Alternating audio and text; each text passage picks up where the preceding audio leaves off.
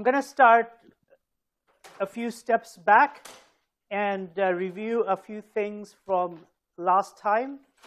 And one of the important formulae that I wrote down was that if you take the generators of the spinor representation of the Lorentz group and compute the commutator with the gamma matrices, you get this mysterious, somewhat mysterious looking formula. Something like this, yeah. So this is nothing but an infinitesimal version of the following formula. So you have some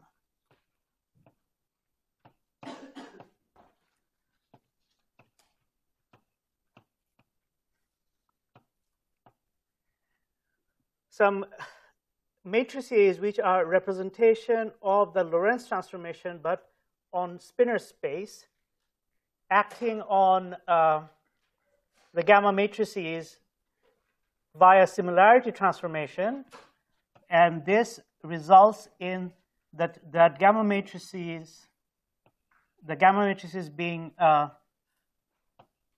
rotated by a Lorentz transformation. Okay, so this guy, if you now expand this for small values of the parameter, Lorentz transformation parameter, remember this was defined as minus I over 2 omega mu nu sigma mu nu, and the definition of the Lorentz transformation is similarly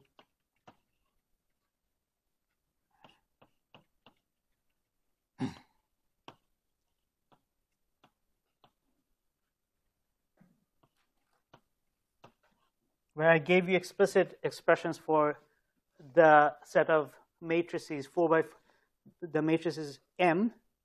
Now, if you expand those, then and plug those in this formula and keep the linear order the terms linear order in omegas, the parameters, you just get this. Okay.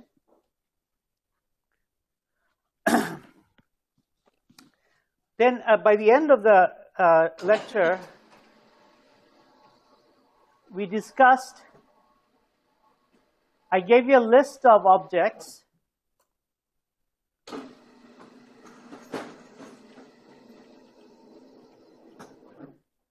that I claimed had well-defined Lorentz transformation properties and some well-defined properties under parity. So I motivated that under parity, a Dirac spinor should transform like this.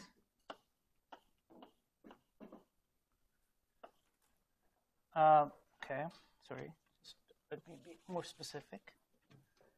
Space x time, then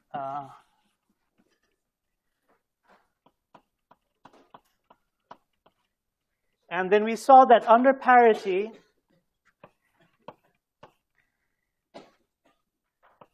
this object transforms like a scalar. That we called it a scalar, whereas we call this thing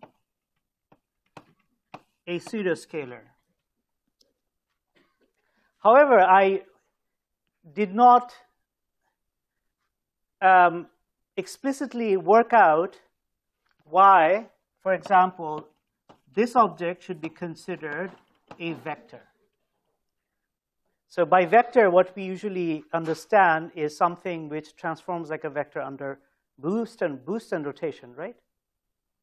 But now if we use that second formula over there, then we see that this is a vector, because under a Lorentz transformation, psi goes to S of psi, gamma mu does not change, then psi bar goes like S inverse.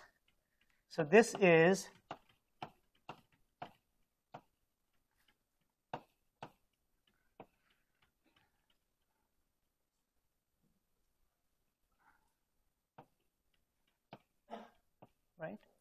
So thus we see that this object does transform like a vector, right?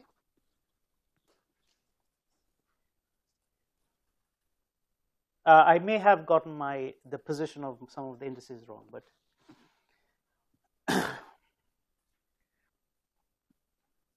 similarly, if you consider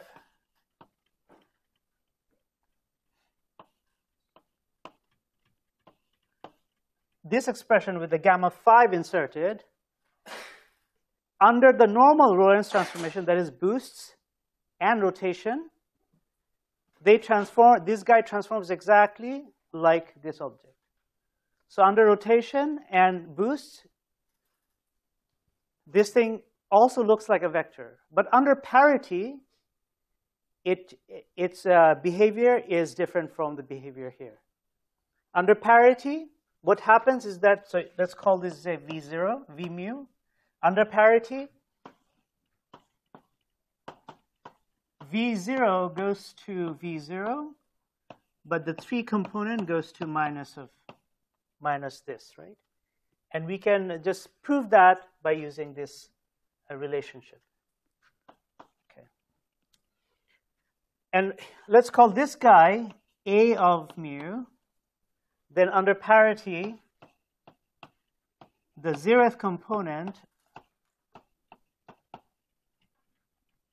behaves like this, whereas the 3 components do not change. So this is what we call a pseudo vector.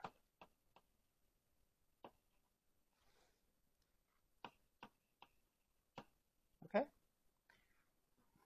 So these are the things I wanted to review from last time. But also I wanted to just mention that when I derived the dimensionality of the representation of the Dirac spinner, I defined something called vacuum to be a state, to be a vector that is annihilated by all the lowering operators that I created from linear combination of the gamma matrices, right? So this is a group theoretic construction. This is not the vacuum in the sense of the physical vacuum, okay? So this is a little bit like, you know, if you have, say, 2 angular momentum, 2 spin half particles, and you take their tensor product, then you get a spin 1 particle and a spin 0 particle, right? And if I look at the spin 0 particle, if I look at the z component of its spin, then the z component of the spin has either a spin 0 or spin -1 or +1, right? Now we can use the J plus operator to go in this direction, but once we have reached this state, if I apply J plus again, I get 0. And we go to this direction by the J minus operator, but once we have reached this state, when we apply J minus, we go to 0. So in a sense, this is a vacuum, and this is a vacuum. So that's what I called it vacuum. But it's I mean, I should not have used that language, okay? I take it back. What I mean is that it's a maximally stressed state. It's a state which is annihilated by all the lowering operator. Okay. All right, so that kind of finishes my review of last lecture. So far I've kind of given you some overview of the mathematical properties of spinners, some of their group theoretic properties. So today our topic is Lagrangians for spinners.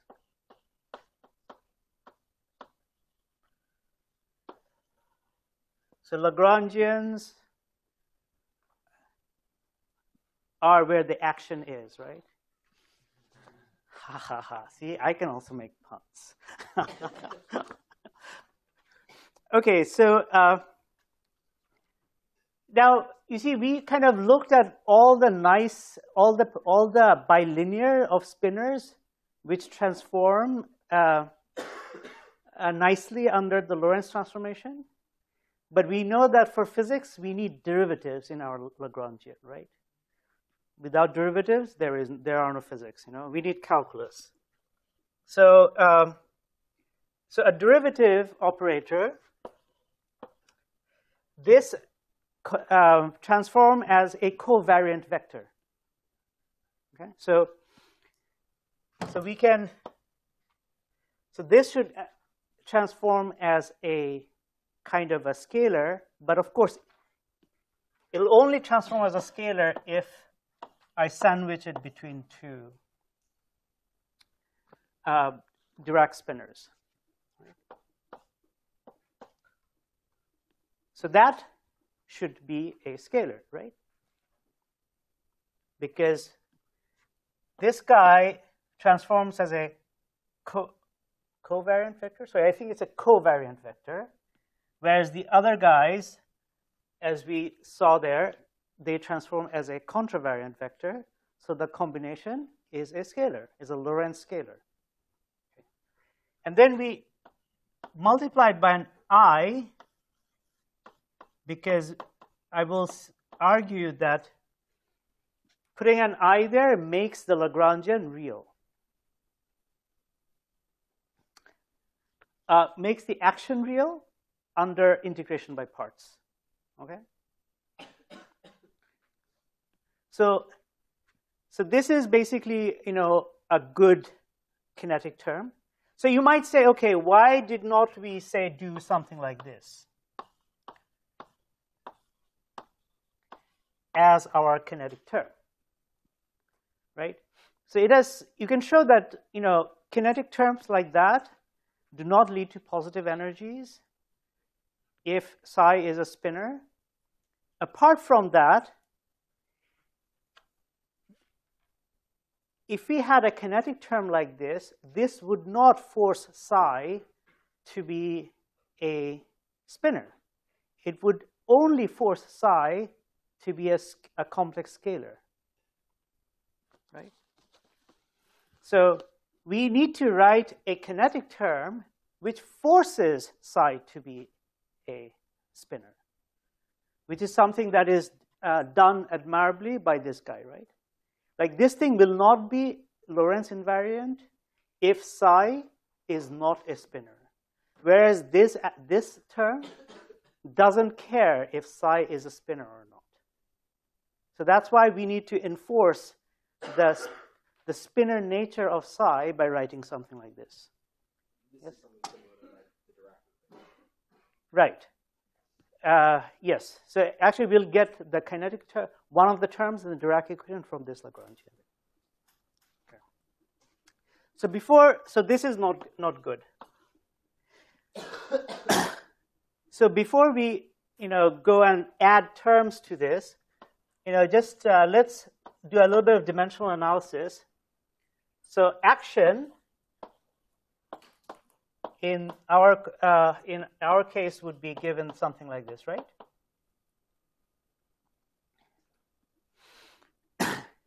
So in the units that we are using, which are units where h bar is equal to c is equal to 1, the action doesn't have any dimensions. It's dimensionless. But the mass dimension of the measure of the action is, what is it? -4, yes. So what is the dimension of this guy?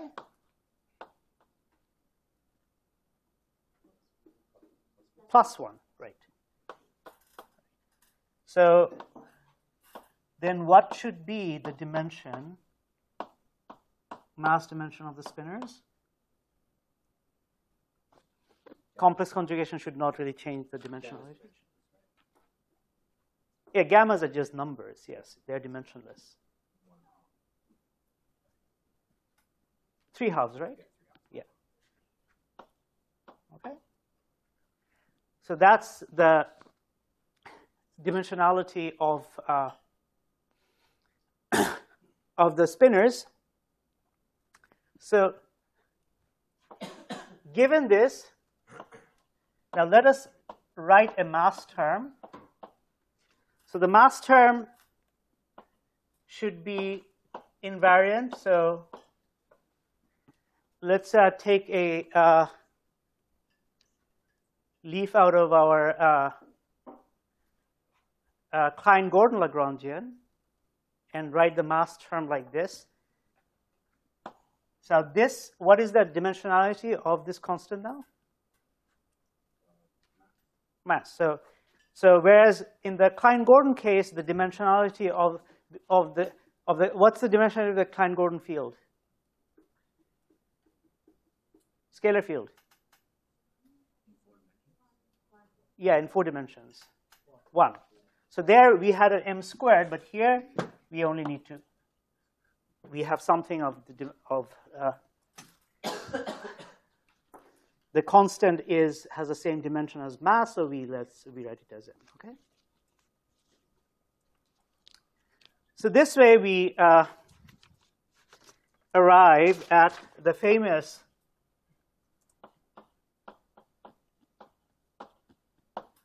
Dirac-Lagrangian,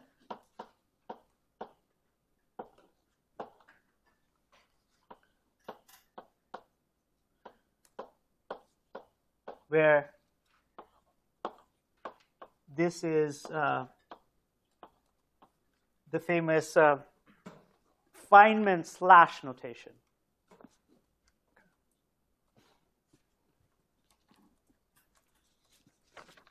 So the fact that this, so this term is real, manifestly real. This term, I'll leave it as an exercise for you to show that is real under integration by parts. Okay. All right. Any questions so far? Good. I like a quiet class. So let's derive the equations of motion using the Euler-Lagrange equation. So let's write what is the Euler-Lagrange equation, say, for the psi bars. And now I'm writing the spinor index explicitly. So there's this term, and then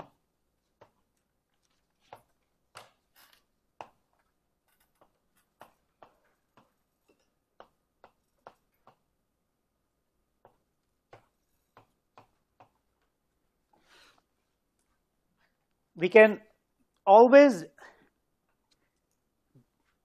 divide this term into 2 parts, like half and half, and just integrate one of the parts and rewrite the Dirac-Lagrangian in a way where you have one term which is acting on the derivative of psi, another term which is acting on the derivative of psi bar. We can always do that, but we won't. So this gives us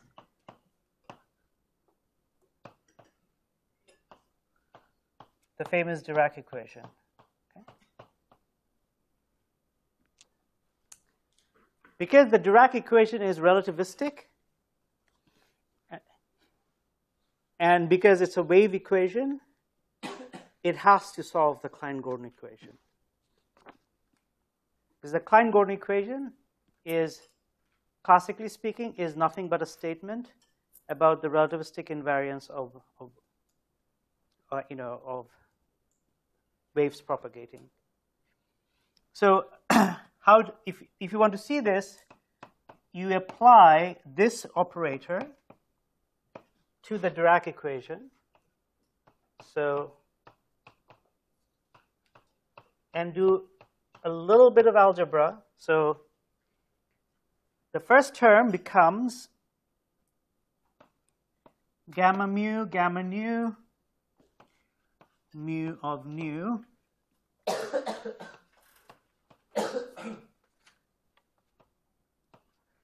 the cross terms cancel out. Now, because the partial derivatives are symmetric, I can rewrite this term in terms of an anti-commutator for gammas, and then use the Dirac algebra, and then this term becomes the D'Alembert.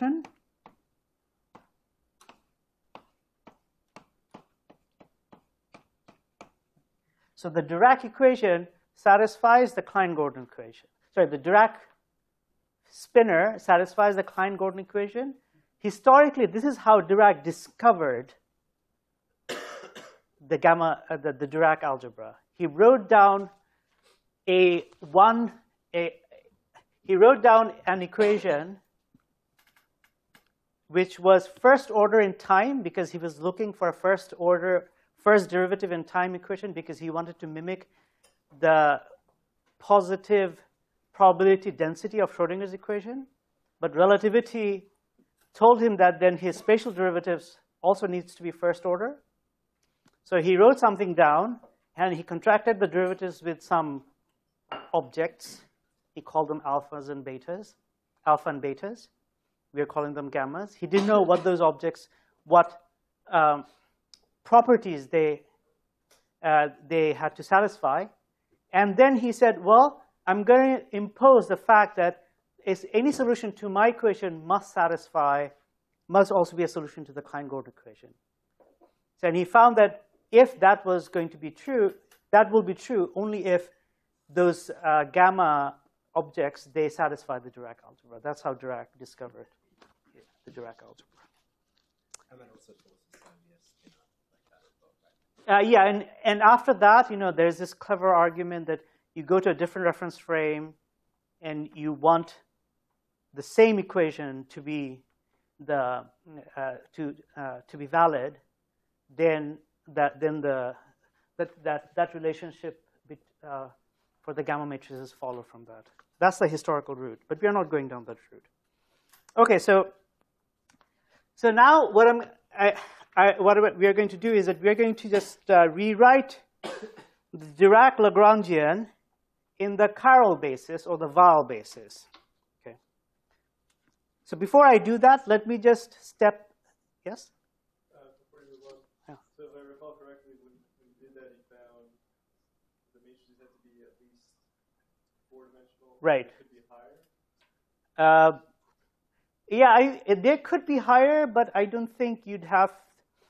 They'd be for massive case, they would still be reducible.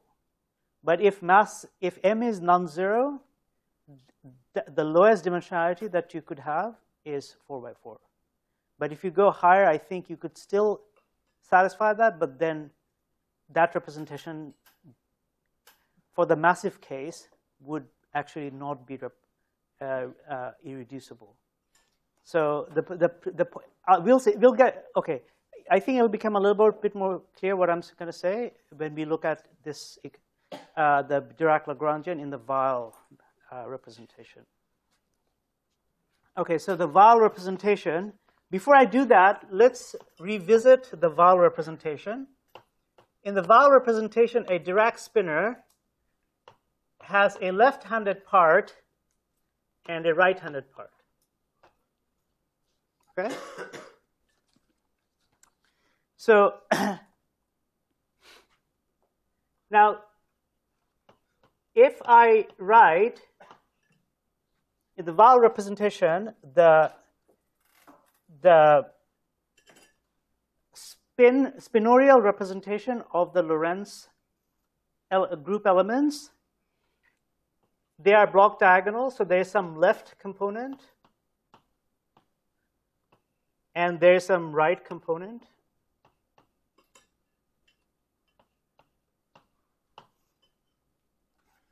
Right. And recall that the bar is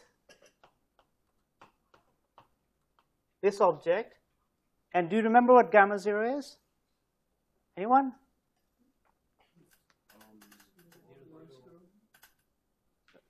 Okay, yeah, Morton, you've been chosen. 0110. Good. So that means that this is going to be phi r dagger, chi L dagger, right? Okay.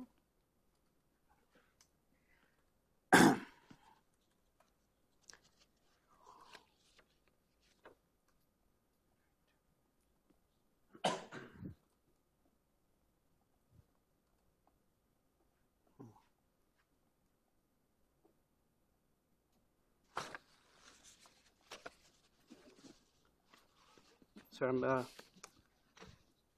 this is an important point.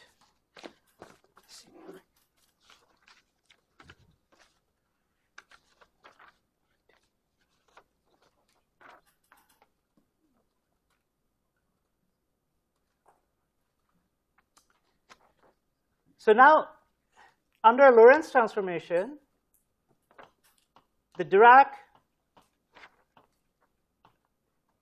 spinner goes something like this. It transforms like this. But what it means is that the left component transforms like this, but its Hermitian conjugate transforms in the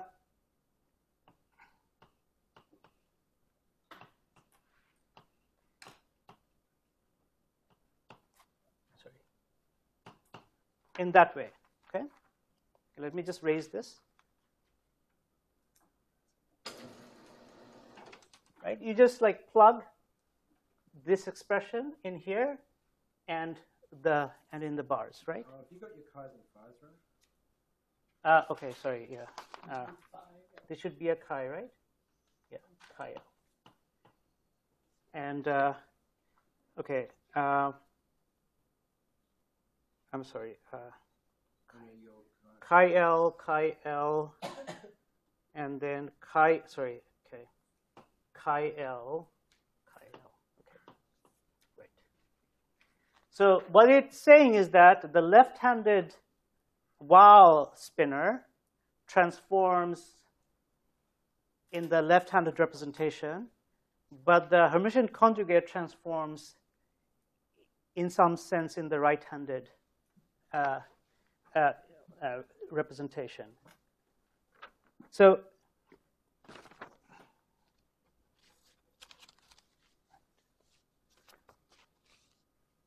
right. And if I now plug in this expression into our favorite expression up there, then we get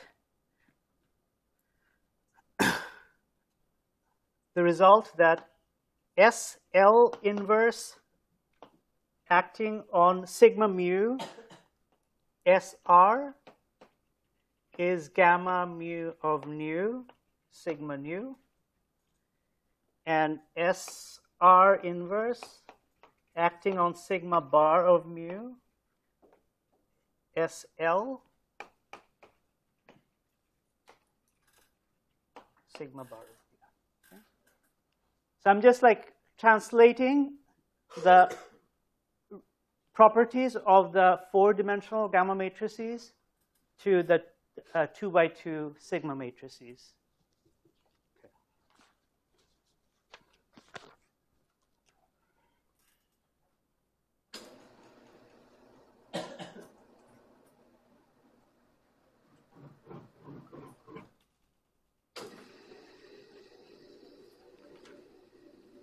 So now let's rewrite the kinetic term for the Dirac Lagrangian in terms of the left-handed and the right-handed fields. Then we have, so I'm going to drop the D from now on. So this is I phi r dagger, comma and this is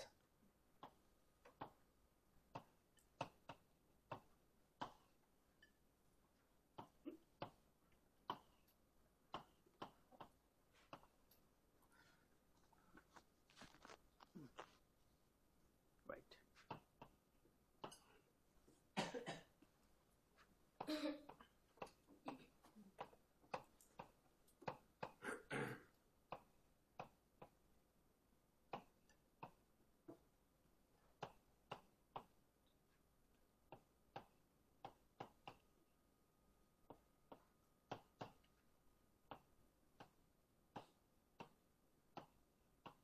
Right. So let's pause for a second and look at and stare at this formula or at this expression. And I want to claim that each of these terms is invariant under the Lorentz transformation as we have written it out in two-component notation, right? That should be obvious from those formula. Like we know how sigma mu and sigma mu bar transform. We know how chi L and chi L dagger transform, and we know how the deltas transform, right? The derivatives transform. So these, so now I can write a kinetic term for what I will call a Weil spinner, a left-handed Weil spinner,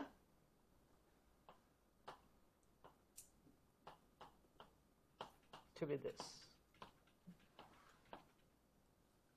So this is a perfectly okay Lorentz invariant Lagrangian for a two-component Weil spinner. Yes? Could you repeat how we knew that S of lambda broke up into that? Right. Two blocks? Yeah. So the way it happened is that we wrote that. Was it because S commuted with gamma 5 or something? Sorry? Was it because the S commuted with gamma 5? Yes. Because S commuted with gamma 5 in the basis, in the representation in which gamma 5 is diagonal, S then has to be diagonal. And when the sigmas, and when we exponentiate the sigmas, you know, they would respect that block diagonal form. And one more question. Did we ever see an explicit form of what S, L, and SR look like? Yes, we did. When we did this, remember psi L went like, for the infinitesimal case we did, 1 plus, I forget if there was a plus or minus here, beta dot sigma minus I theta dot sigma by 2 psi L, right? So this is the infinitesimal version of this guy. Okay?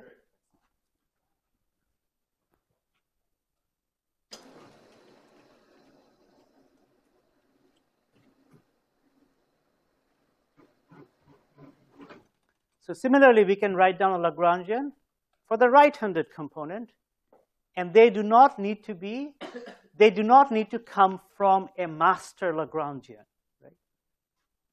So that this Lagrangian by itself is a good theory of a free two-component spinner. It's a Weil spinner. Now, on physical ground, we don't expect this spinner to have mass, because Weil spinners are eigenstates of the helicity operator, and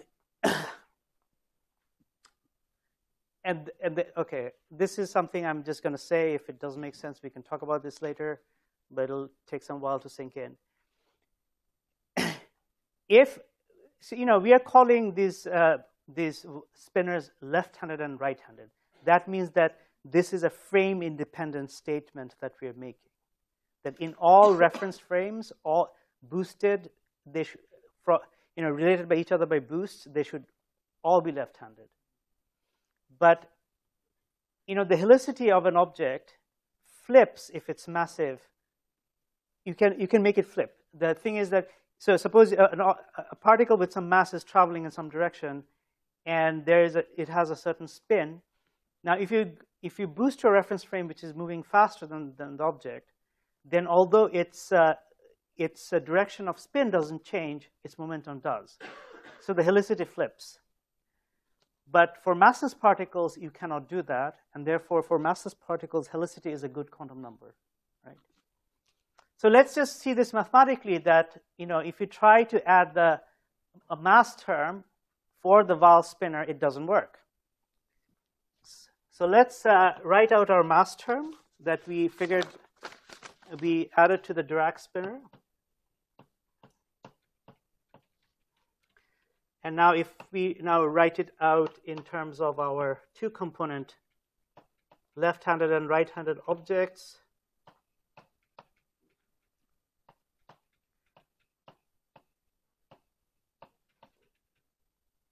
right, so this guy by itself, so what we see is that the mass terms mix the different representations. Okay? So we could not write a mass term purely in terms of chi's.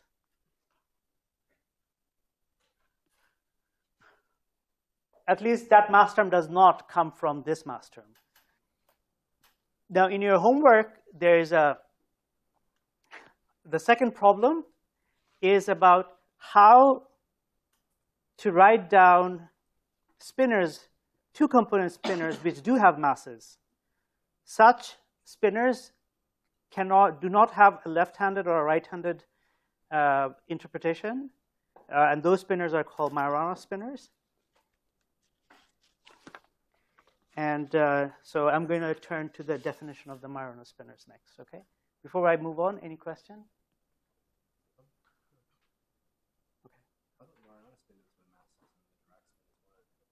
Sorry?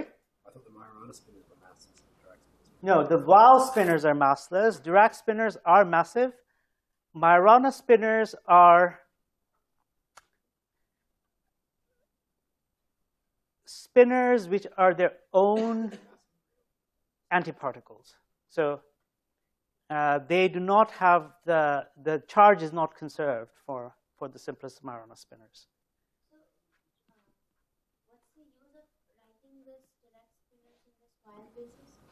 Oh, it was just a way for me to kind of show you that each of these components of the Dirac spinner give rise to a kinetic term, which is invariant under Lorentz transformation. So this guy does not get mixed up with this guy.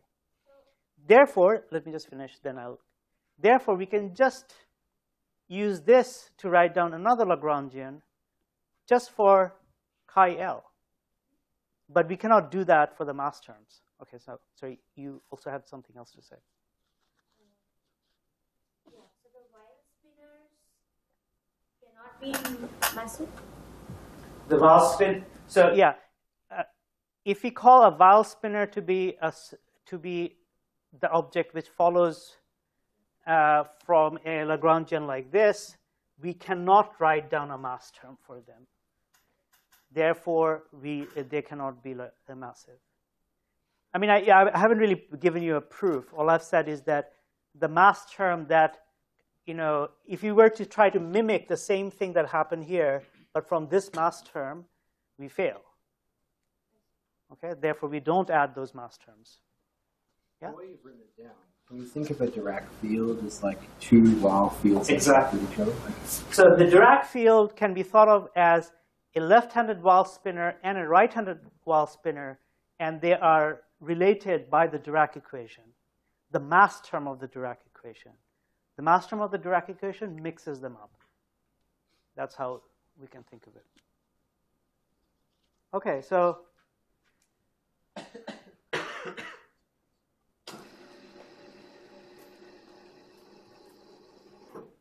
Mr. Majorana vanished, but his spinner didn't.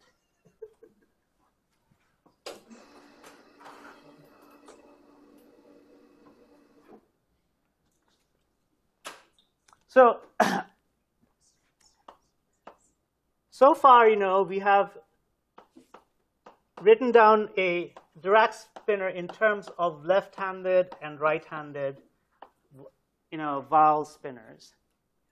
And they are completely different objects. They don't have to have any relationship. But what if we relate them? We can relate them, right? We can impose a condition which relates the left-handed and the right-handed Weyl spinners. So, yeah? Why do you sometimes write chi L and sometimes psi L? And I'm not committed to any Greek letter, I guess. Yeah, it's very confusing. I know it's very confusing because sometimes psi, it seems like, is a 4-component object, and then when I write psi L, it's a 2-component object, and then I'm very sorry. I mean, it's a bad habit. Yeah, don't. So yeah, it's a contextual. The interpretation of the symbol is contextual, and the symbol means what the symbol defines that context, right? So it's all circular. And you could just start calling the names like Jibra. Okay, Tom. Tom left, Tom right. Okay. Okay. But if Mike's got a point, so I'm just gonna, since I'm gonna relate them, let's call this left-hand spinner chi.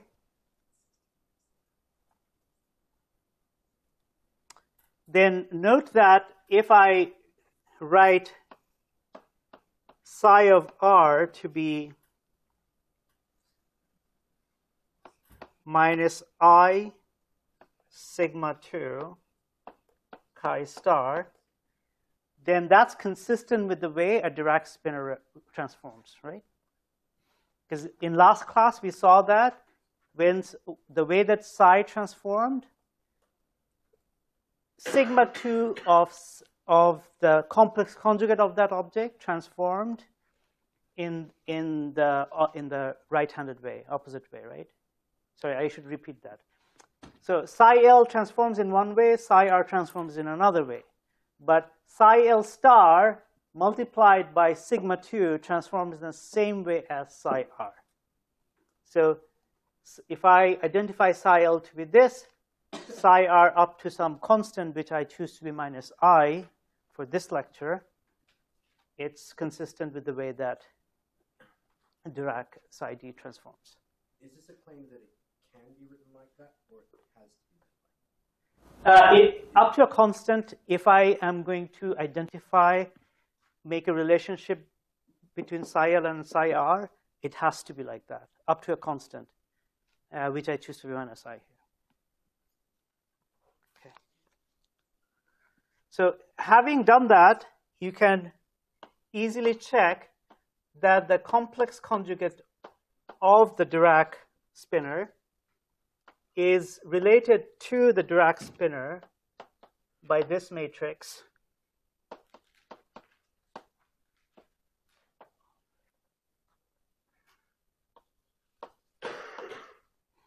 where I call this C, or the charge conjugation matrix. Okay? And this C is a unitary, so it looks like an E. Anyway. Right.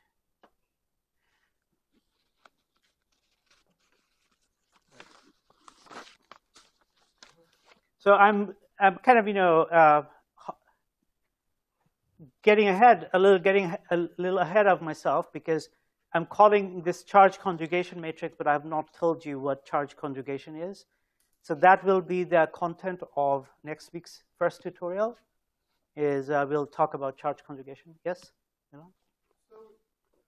why are we free to choose the constant? We've shown that sigma 2 psi L star transforms as psi R. Right. But how do we know psi R is the multiple of Why can we, are we free to choose any constant here? So the constant that you choose there actually is related to the explicit expression for the C.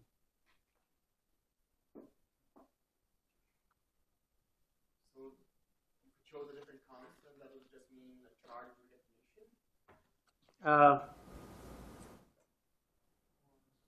Let me think about that. It's a good question. I actually was trying to figure this out earlier today, but I ran out of time. So let me think about that. Okay. In fact, in the homework, I have a different choice there. So just to make it consistent with Peskin. Okay. So we define for. So this is for any Dirac spinner. So define for any Dirac spinner psi a charge conjugate which we shall call psi c by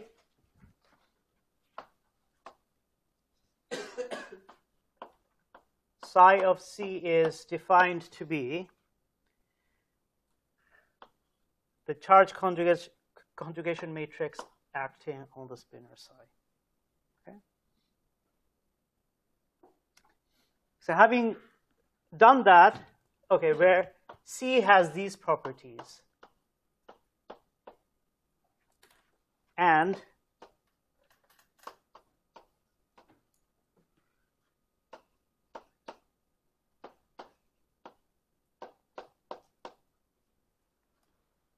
so the definition of a Majorana spinner, so this now I'm going to give you a basis independent definition. So a Majorana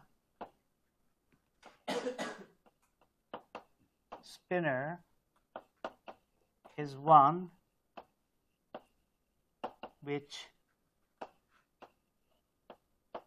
satisfies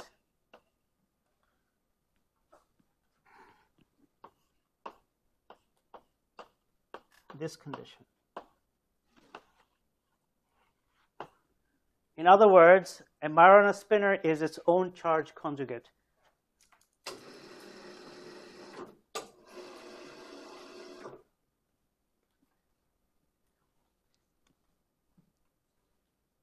Sometimes they're called real spinners because somehow you're saying that. So there is a representation of the gamma matrices in which a Majorana spinner is actually real. Or is it it's real, and the Dirac matrices in that representation are imaginary, pure imaginary. So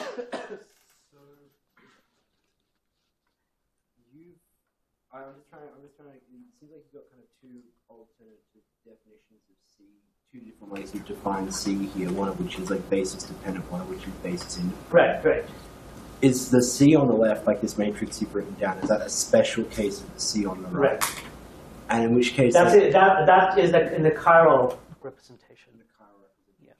Now, is there only one C for, like, is that C well defined by the equations on the right? Yes, it should be. Yes, it is. Yeah, it's all related by some similarity transformation. Okay. In fact, I think you can show it to be gamma 2, right? Or is that a choice?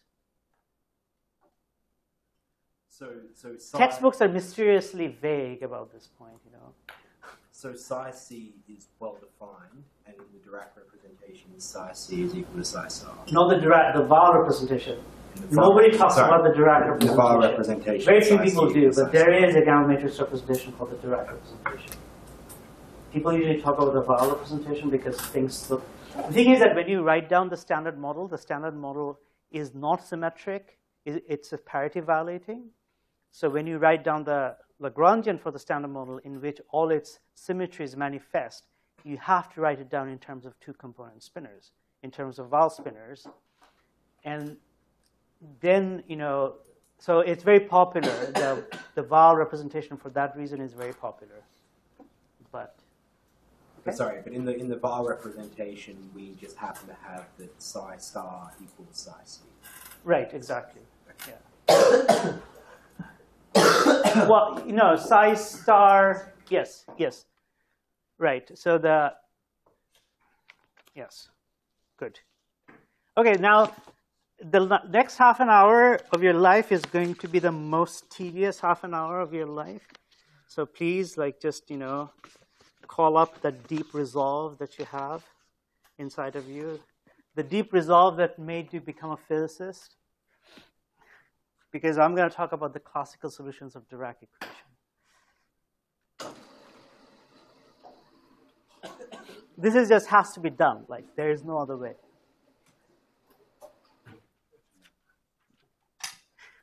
But there won't be anything conceptually. Actually, there is a conceptual fun thing. I'll try to point it out. But there's a lot of formula that I'm not going to prove. It's a couple of lines of algebra, really. But OK, so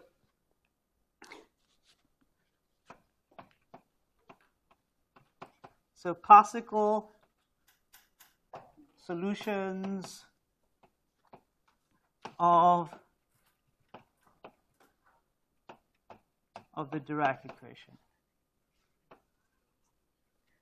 So the solution to the Dirac spinner solves the Klein-Gordon equation.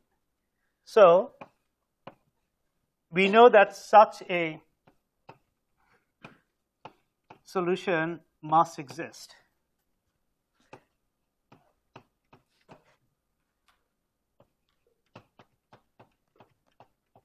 So P is a 4-vector. It is the momentum of a part of associated with the momentum. And we know that these form the complete basis for the positive energy, the positive frequency modes of the Klein-Gordon classical field, right? So why is it called? So here we say P0 is greater than 0. Why are these guys called positive frequency modes? Historically, these were thought to be positive energy modes. And that's because the energy operator in quantum mechanics is something like this. And when you apply it to this guy, you get a positive energy, right, for P0. And that's why they were called. Now we understand that the negative energy modes are actually, they have positive energy. So now we call them just negative frequency modes, and these are called the positive frequency mode. But the positive frequency mode has a minus sign in terms in front of the P dot x. Yes, John? Why is negative frequency more satisfying than negative energy? Because it's, if you write down the Hamiltonian that comes from the quantum field after quantizing it, that measures the real quantum energy, right?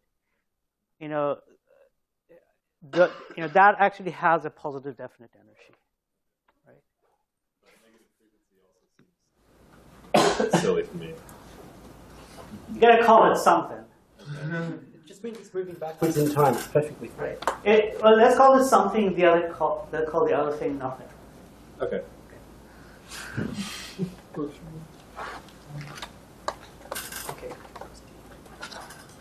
So, of course, this does not guarantee that this is going to solve the Dirac equation. Okay. So, if we require this psi also solves the Dirac equation, that's going to put some constraints on these 4-component objects U. So let's put in the spinor index explicitly. The spinor index goes here. In the literature, some people will call these spinners and these spinners interchangeably. Just be warned.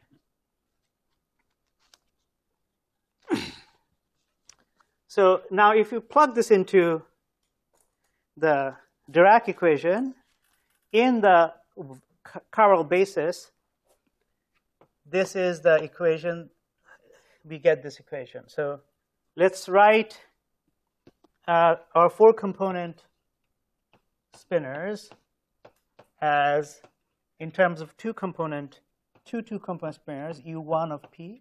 So this has 2 components, and U2 of P. Okay. So when we plug this guy into the Dirac equation, we get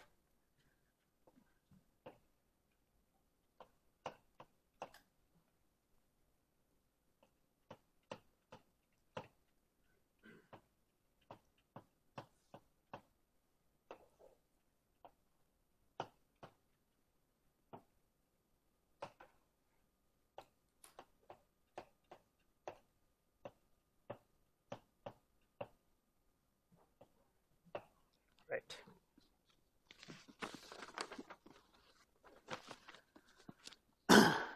So in the limit, where our particle is at rest, that is, we put P mu to be this guy. So let's give this a name, P mu of 0. In that limit, these two, P dot sigma and P dot sigma bar, that they just become M. And we have U1 of P0 becomes equal to U2 of P0. And then we can call them proportional to some 2-component spinner psi. Now the thing is, and this is a choice of normalization that is going to be convenient for us, and we choose psi to have this normalization.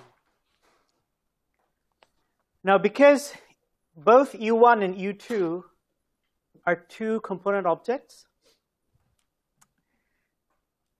psi has 2 independent components, right?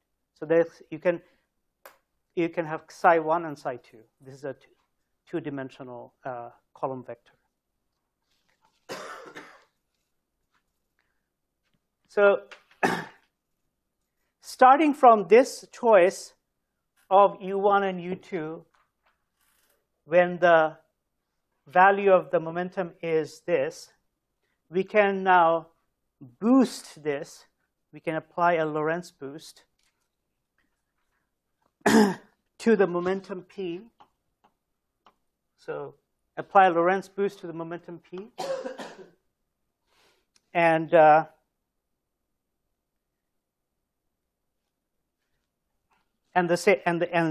related boost to the spinner. We know how to work out the spin representation of Lorentz boost. See, doing that, we get U of P for an arbitrary value of P. Okay. So you apply some Lorentz boost on this guy.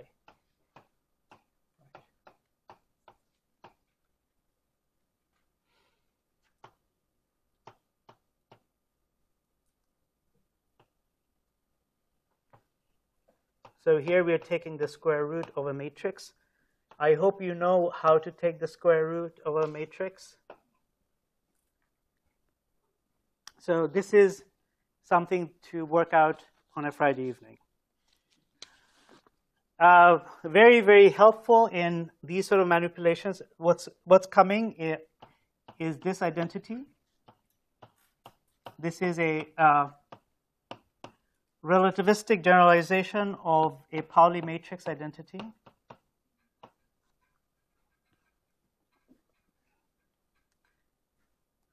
Okay, we are almost there.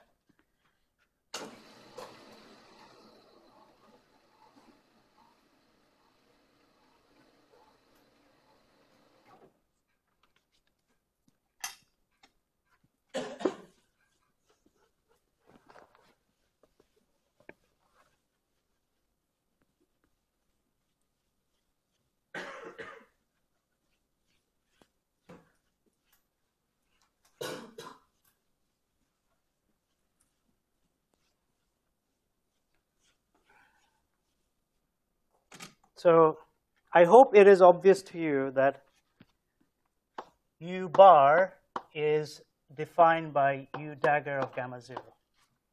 Okay?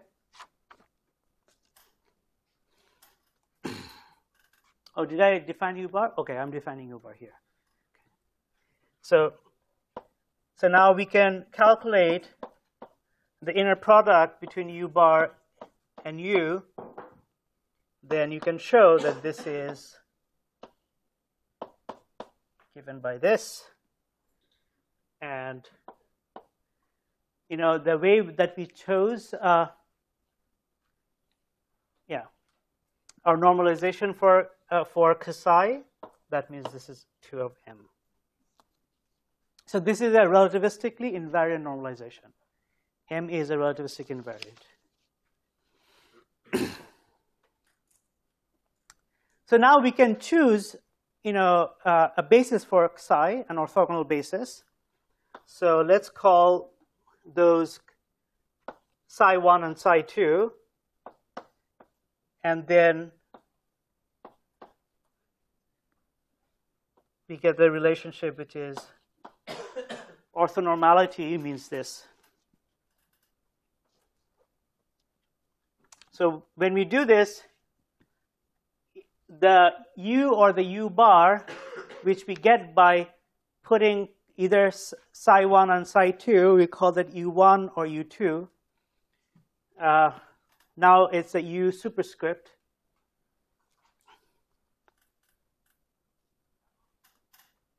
Okay. Hang on, I'm going to be a little careful here. Right, okay. Okay, so we can say U of S of P is P dot sigma bar psi of S psi of S. Okay? And similarly for U bar. Then you can verify these relationships. U bar S of P, U of R of P is 2m delta R of S. However, if I compute this guy, so there is no gamma 0 in between, this thing gives me 2 of EP delta of RS, which is something that is not completely unexpected because the left-hand side is no longer a Lorentz invariant quantity because there's no bar here. The right-hand side is not a Lorentz invariant quantity, right?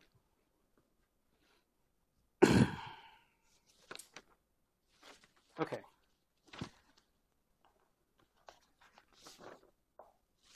So that's all we have to say for now about the positive frequency modes or something modes. Now let's go to the nothing modes.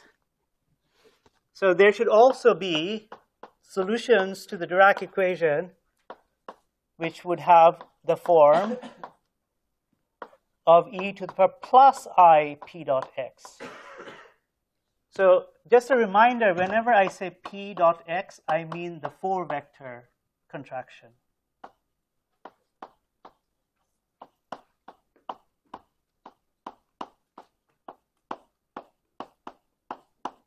Okay?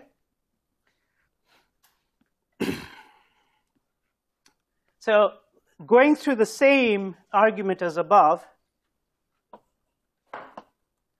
we find solutions of V of the form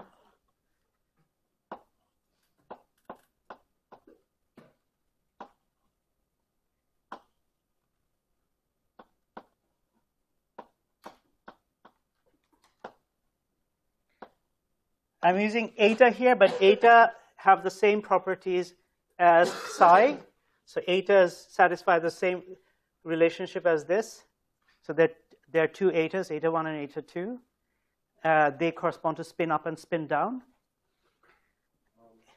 Yeah? You're right. See, that was completely intentional. I just wanted to check whether Tom was paying attention. Okay. And similarly, we have relationships such as whenever there's a bar, so this is easy to remember, whenever there's a bar here, and there's P and V of S of P, this should be something Lorentz invariant, and it's minus 2m of delta R of S, and but when there is no bar, just a dagger,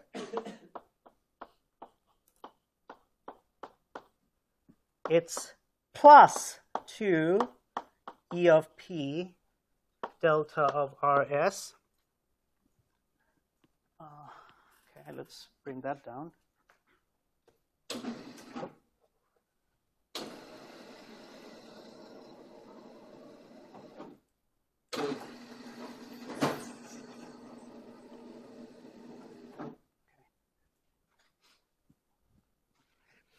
So now we have kind of worked out the inner products between the for the U's and the V's.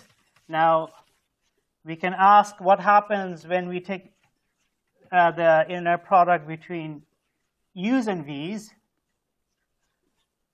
That is the inner product between somethings and nothings.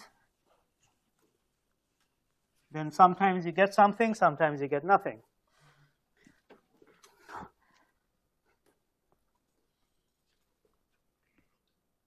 Right, so U bar of P, this is S, V of R of P is equal to V bar of S of P, U of R of P, and that's 0.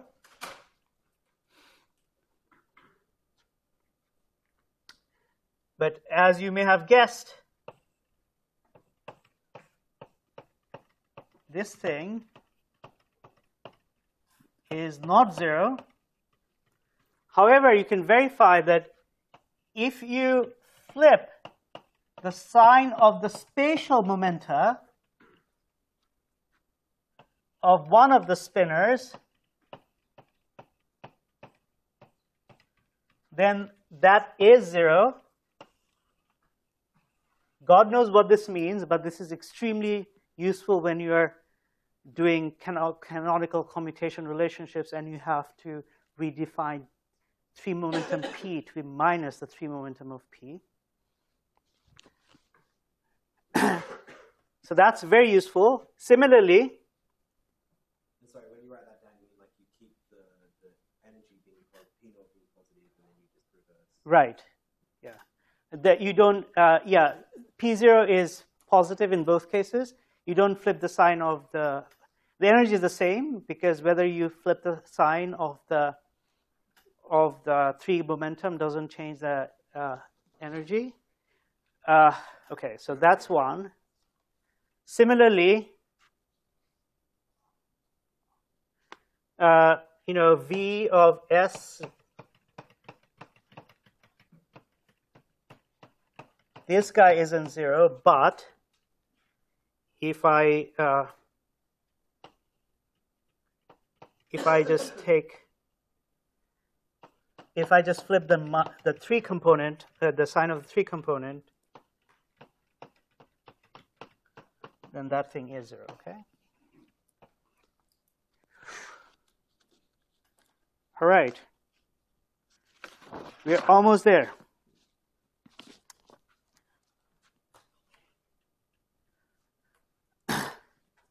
So when you calculate physical cross sections in scattering amplitudes, a lot of times what we do is that we send in unpolarized beams. That means that we are summing over the spinor indices. Well, we don't care if it's psi 1 or psi 2 or U1 or U2, because the interpretation of this index is that it can be spin up or spin down, right? And the V's also spin up and spin down. But the interpreter, you'll see in the next lecture that the U's accompany the U's represent the particle states, the polarizations and the momentums of the particle states. Well, the polarizations of the particle, the spin of the particles, whereas V's represent the spins of the antiparticles. Okay? And in experiments, we send in a lot of times unpolarized states, and our detectors do not distinguish between the polarization.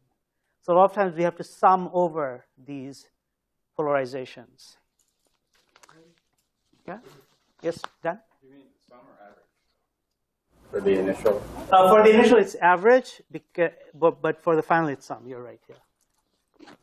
When you talk about like the spins being in dimensional states, if we go to like a high dimensional representation of the Dirac algebra, does that give us high dimensional spins? Like we go to 3 over to spin 3 on 2 and so on and so forth? What do we have to do in a different way? Right. So when you go to a higher dimensional representation of the Dirac algebra, so suppose you take, you can build those up out of products of, say, smaller, representations, and then it'll depend on what representation you're looking at. Some will have spinor index, some will have vector indices. So there will be ways of spinor indices combining to give you a vector index and things like that. And that would be from the spin model. Well, there could be spin 3 halves, for example. There are spin 3 halves particles and stuff. Well, in nature there are. I mean, they are very short-lived, but they are fundamental theories of spin 3 halves particles as well. So, yeah. So if I were to take these irreps, sorry. No, it's okay. If I was to take these irreps and like smash them together to make a high dimensional representation, I'd find it would be like it would be maybe dimension 2 to the n. And if n's even, then it's like it's a half integer spin. If it's an integer spin, so that means if n's odd, I can combine the spinor indices to get big vector indices, or is that not right? Yes, I mean, okay. Right, so the gamma mu, the sigma mu's, these guys will have, these have spinor indices, and this has vector indices. So these guys, for example, when you smash it and stuff like this with the appropriate spinors, you actually get a vector, right? Just like that term, right? I mean, the vector that we defined at the beginning of the class, that's just one example of getting a spin 1 particle from 2 spin half representations. So there's a whole, well-defined way of deriving those things. So yeah, but you're right. Let me just carry on because I have 11 minutes left. Actually, 11 minutes plus change. Okay, so what I said was to motivate the next formula, which is if you take the outer product of the spinors. So I'm taking so here it's the spinor which is coming first, and the conjugate spinor is coming second, and I'm summing over the S. So this is a 4x4 matrix, and this has, in the chiral representation,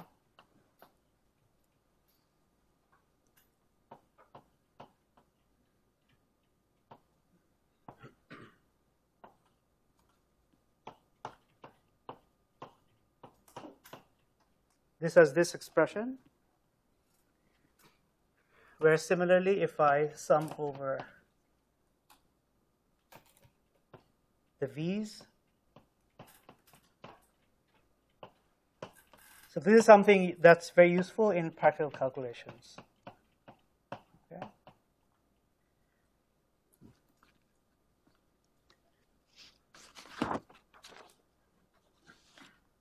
So now we are, yes? Sorry, sometimes you're putting 4-vector P in the argument. Sometimes you're putting. Yeah, I'm kind of using them interchangeably. They're all on shell, so I'm assuming that P, the 3-vector P determines the fourth component. But yeah, okay.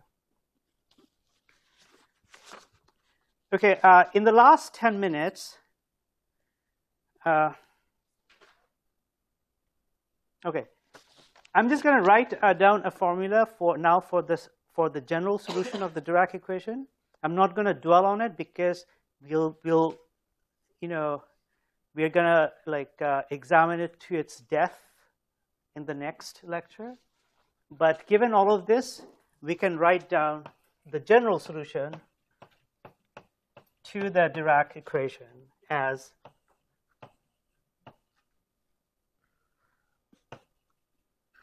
okay, I'm going to be lazy and use the fourth blackboard.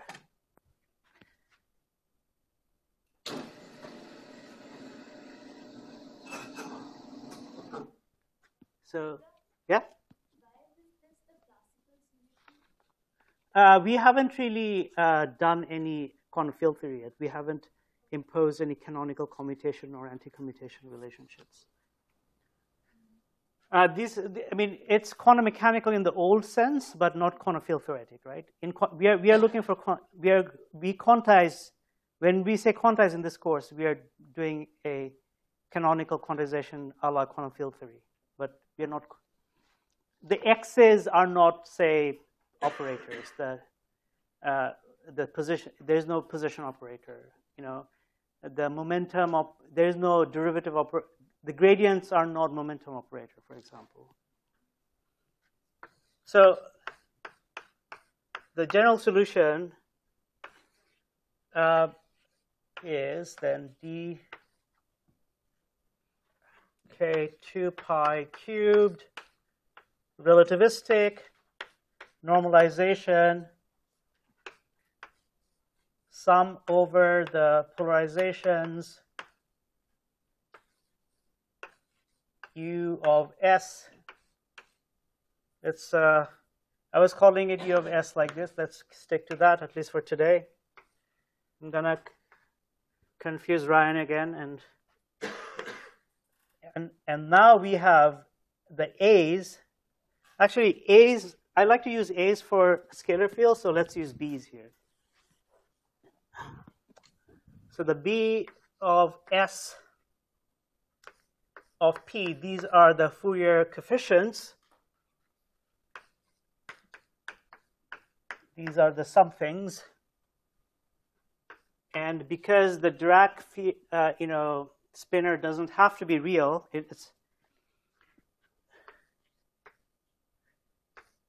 we have a different set of coefficients. Let's call these B stars for now. Yeah, I know.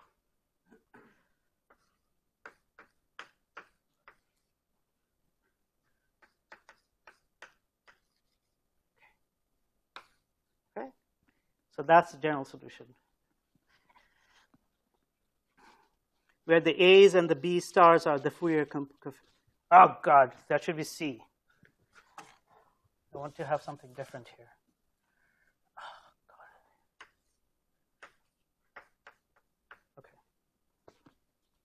Okay, in the remaining 5 minutes, I will just kind of start on something new.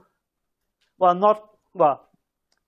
new aspect of the Dirac-Lagrangian, which I think is essential, is we are going to talk about the symmetries of the Dirac theory.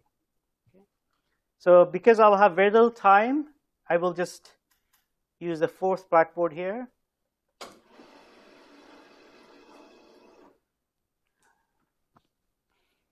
So remember Noether's theorem.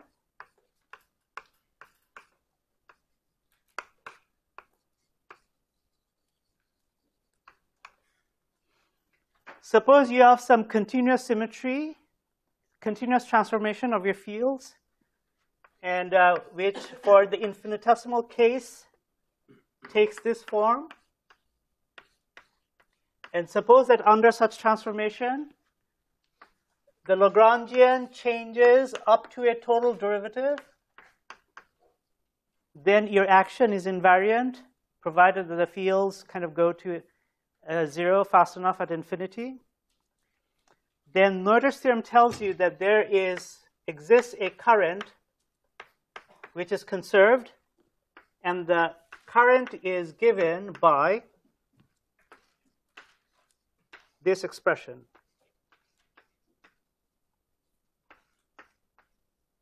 Where the sum over A is implied. So this is just recapping Noether's theorem.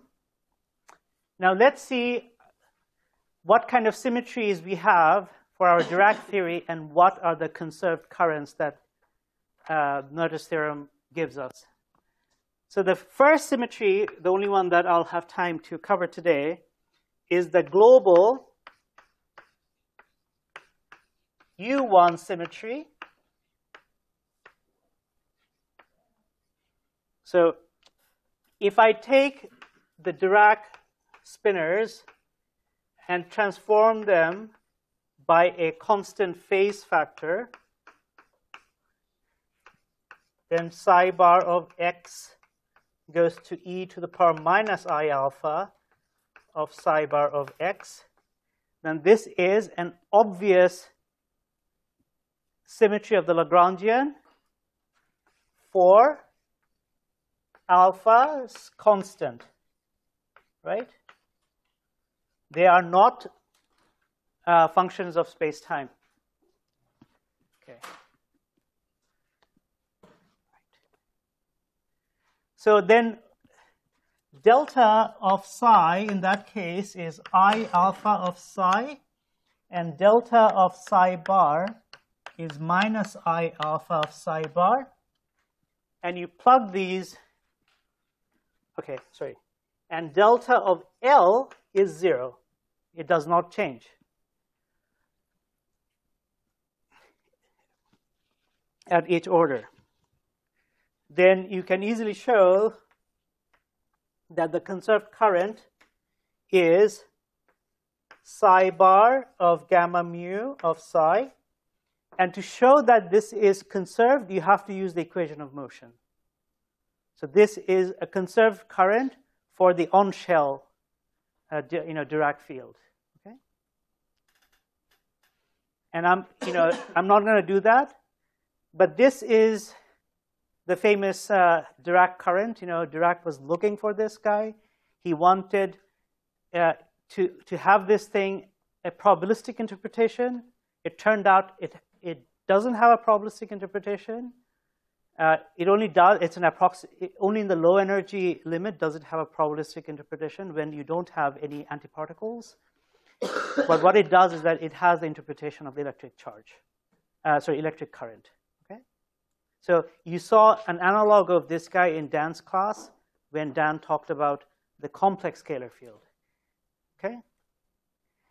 But in that case, if you look at the J0 part, it is, positive definite, right? And Dirac thought, yes, I've got probability density, which is positive. Turns out it's particle density, really. Or actually, no, it's charge density. Because although, classically this is on a negative, so its value will depend on what state you apply it on. Yeah. So anyway, those are historical remarks, so I don't take them too seriously. So I actually do have a few more minutes because I started a bit late, but I just don't want. This is Friday, and people want to go home, I'm sure. So I will let you guys go. Okay. Have a good weekend.